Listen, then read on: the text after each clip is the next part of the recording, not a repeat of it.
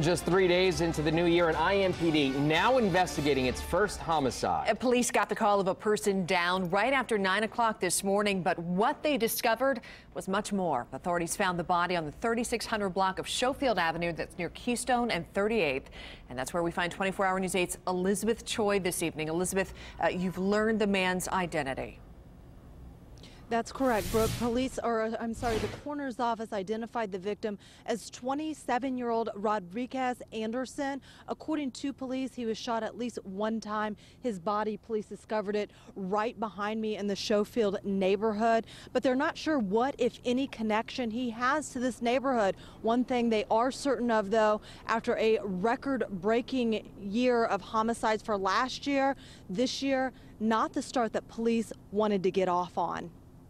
The investigation is centered around this vehicle, a silver Mustang. Its back window with a gaping hole in it and the front end smashed.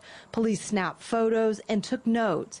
They want to know how and why it ended up on Schofield Avenue with Rodriguez Anderson's body inside.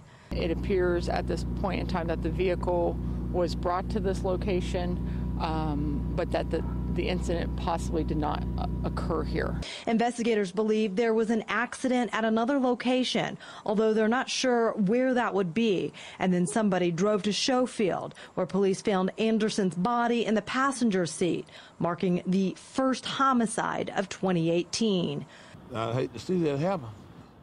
I don't know what's happening. What could be happening? Questions shared by crime-fighting group 10 Point Coalition. We're trying to figure out, is this going to start to be a trend, or is this is the way the new year is going to be brought in? We hope not. But they're not just hoping. They're also calling on neighbors for help.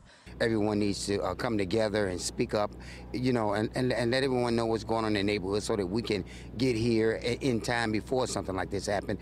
A sentiment too late for Anderson, but hopefully not too late altogether. I pray not. I pray not that we don't have a record-breaking year as we had last year. Now, at this time, the suspect's still at large. Police need your help in trying to figure out who that person is. If you have any information that could help authorities in this investigation, you're asked to call Crime Stoppers. That number is area code 317-262-TIPS. Live from the near north side, Elizabeth Choi, 24 Hour News 8.